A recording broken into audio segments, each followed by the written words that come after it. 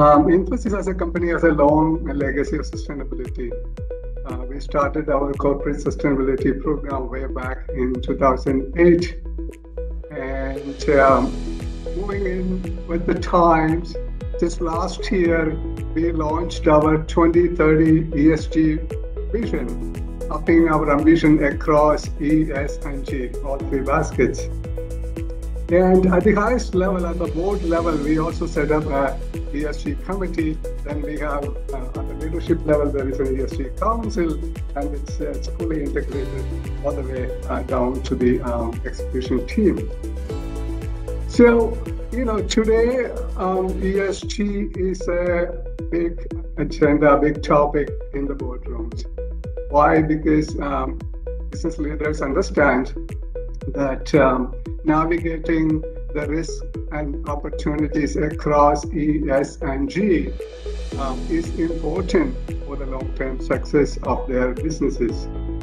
And our clients are no different. Infosys, as a global leader in digital services and IT consulting, we provide services to some of the largest corporations across the world.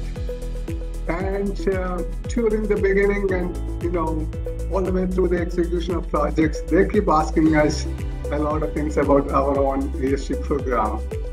And they range from, do you have a program?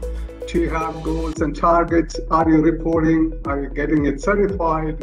Are you getting rated by ESG rating agencies? Is the remuneration of your leadership linked to ESG performance? Things like that. And in the marketplace, when we compete for a big contract through RFP, nowadays it's a new trend. All RFPs invariably come with questions on ESG.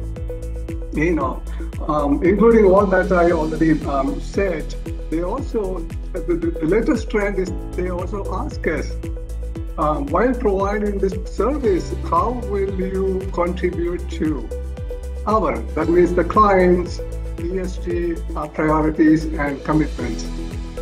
And they also ask nowadays, do you see opportunities for collaboration? And so this is the driver today, and we kind of foresaw this more than a decade ago and started this journey. And how did we start, and how even today how we approach this is like anyone else.